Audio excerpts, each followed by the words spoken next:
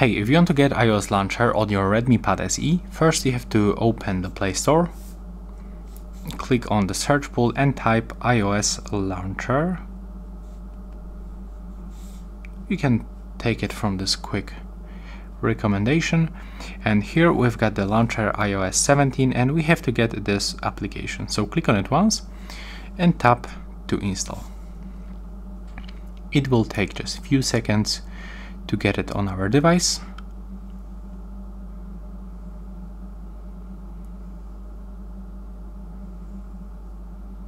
As you can see right now, we can open it.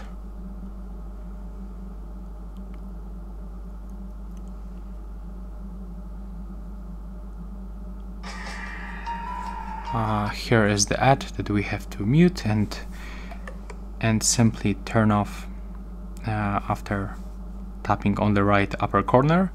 So we'll be moved back to the application, and first we have to select our language.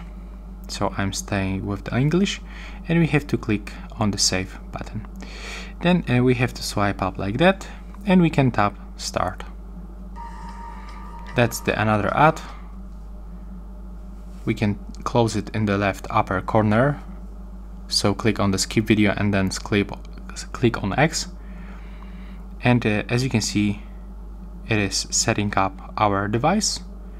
And we can also set this this theme as a default. So tap right here to set as a default, and we'll be moved to the default home application, and we have to switch to the launcher iOS 17.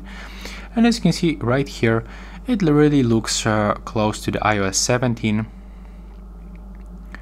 So yeah, that's the launcher that we are using right now.